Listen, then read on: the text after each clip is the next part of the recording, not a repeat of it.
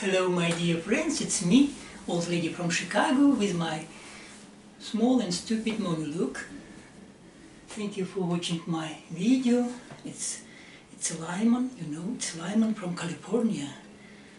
I have a friend who she lived in California, and sometimes she sent some Lyman in my cold Chicago.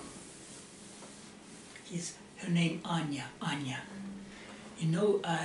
When I lived in Moscow, I had a lot of friends, artists, poets, writers, and when I was young, of course, and I was artist too, and I have a lot of friends.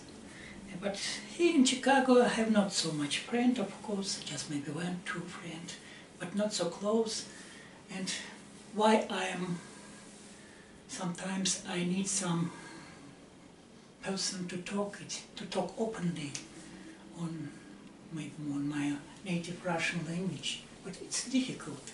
And I had now account my main account, and I'm making video outside and talking a lot about Chicago, about new places, and maybe I will do some video walking around for this channel, maybe not, because my English, it's not so good. My English is good maybe for this stupid monologue, and I try to improve my English, but it's not so easy, because English language so hard.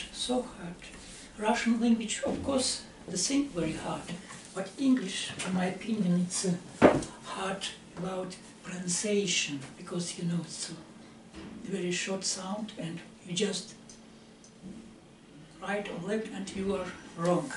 Yes. Well, it's a garbage machine came and and I like to memory my, and every day I'm writing my memoir, in Russian language, and I have wrote about 128 chapters about my life and about my friends, about my life in Moscow and Yerevan.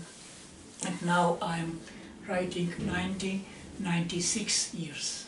It was 1996, just 1996. And I recall my friends, my passed away friends. I have friends who they passed away. Yes, and sometimes we are passed away too. It's a law of our tragic life. We're living just about 70, 80 years. But after, when we come to 50 years, we begin to think about death. We don't like to think about death, but death is, it's coming, and we are coming to death, and what will be after death, we don't know.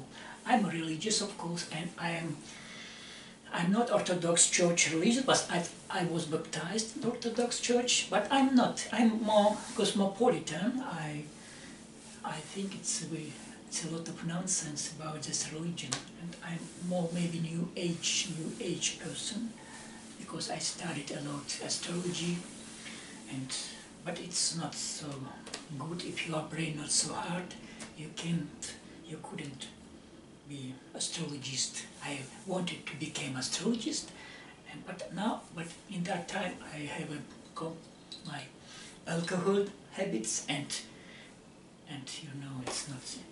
When you are astrologist, you have to be strong person. I'm not so strong person, and I am not honest with this all truths in astrology, or it is mistruths.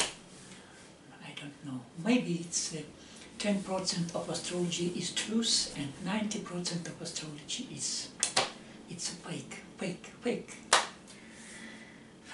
It's Lyman.